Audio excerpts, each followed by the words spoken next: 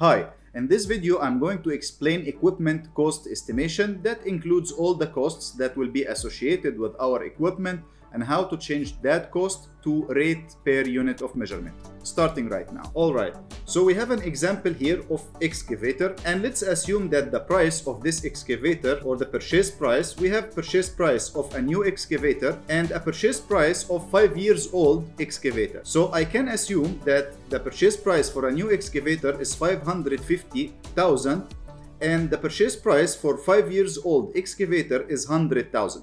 So I can assume that I can buy a new or purchase a new excavator and after 5 years sell it at this price. So what I can get from this information, that I can assume that the cost per year of this equipment or of using this equipment can be equal to the loss of money that I will encounter in these 5 years divided by the number of years, which is 5 years.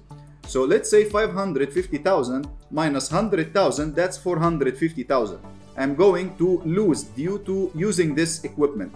When I divide this by 5 years, that means that I am losing, or this equipment is costing me 90,000 dirhams, for example. This is the currency I'm using here, per year. So this is the first criteria that I need to have in mind, that this equipment will cost me as an equipment without any other associated costs, 90,000 per year. When it comes to the operator cost per year, because this equipment, it needs an operator, so it needs someone to drive it.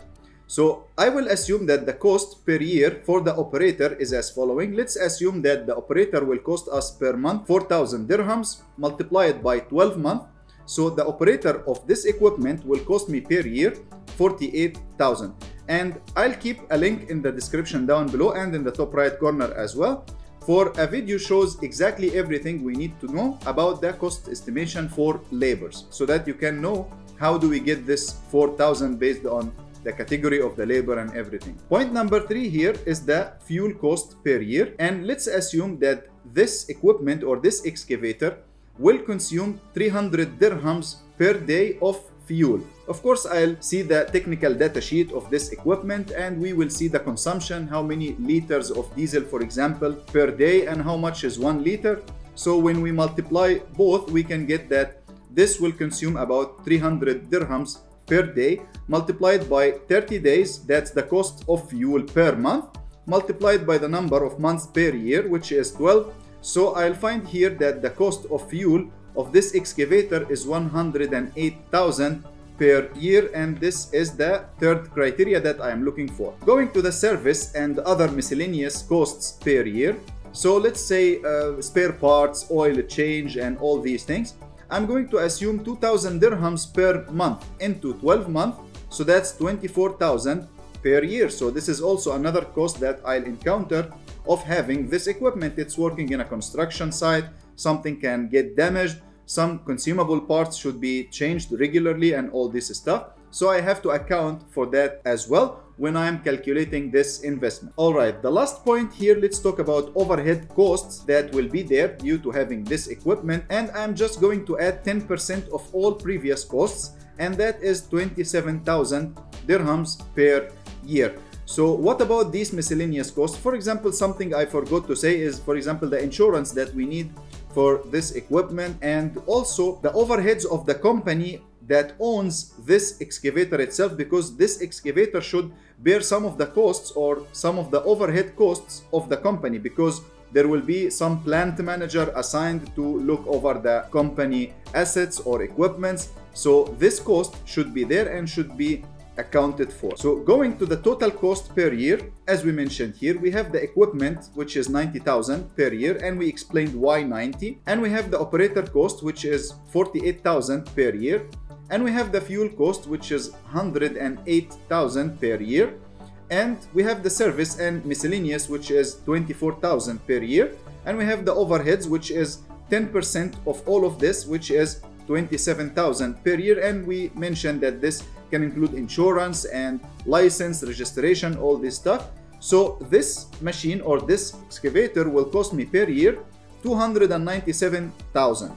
And when you divide this by 12, you get the total cost per month, which is 24,750 dirhams per month, of course.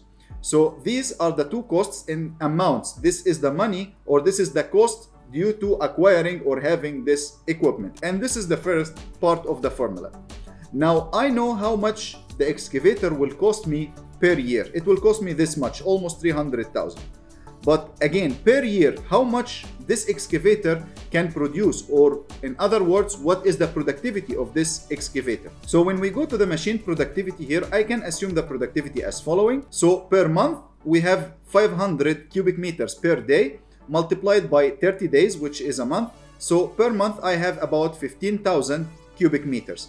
And when I multiply the 15,000 cubic meters by 12 months, then that's 180,000 cubic meters of excavation per year. So this is the productivity of this machine.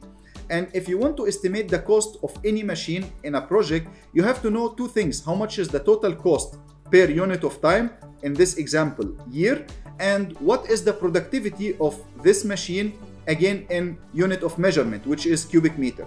So what we can see here is that the total cost per year for this excavator is almost 300,000, and it can produce per year 180,000 cubic meters of excavation. So the final part is, what is the rate of excavation? If I divide the total cost per year, which is 297,000, divided by the productivity, which is 180,000, then I get that the excavation rate is 1.65 dirhams per cubic meter. And this is the excavation rate only.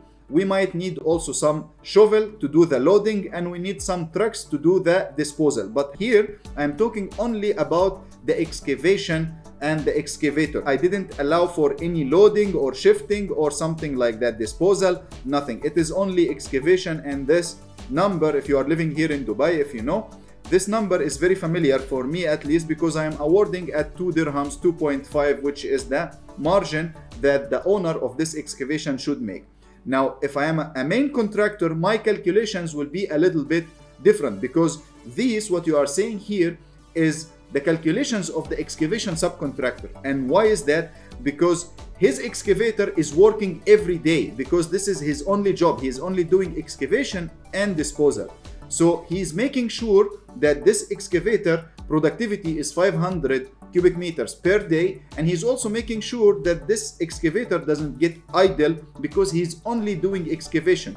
Today he will do in my project, tomorrow he will do in your project, day after tomorrow he will do in someone else's project, so that his excavator is working all the time. But when you are a main contractor, you are not doing excavation every day. You will acquire this excavator and you will use it for 1 month or 2 months to excavate one project, and it might get idle or sit idle in your store for another 5 or 6 months when you get a new job and start using it again. So that's why you need to think very properly before acquiring an equipment.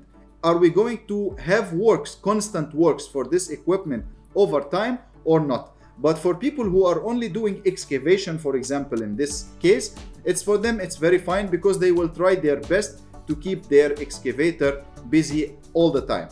The same thing or the same concept will be applied if we are doing calculations for a pickup 3 ton, for example. So again, you will see how much the pickup is costing you per year and how many trips, let's say, it can do per year. And based on these two, you can get the rate of trip, how many dirhams per one trip, as we did here, how many dirhams per cubic meter. You can see how many dirhams per square meter, how many dirhams per trips, how many dirhams by whatever unit of measurement that you can have. And this is how we estimate the costs of equipment in construction. Another point, which is time value of money, which is related to the economic analysis, because when I said here that the purchase price, which is 550,000, today, after 5 years, I will sell it for 100,000.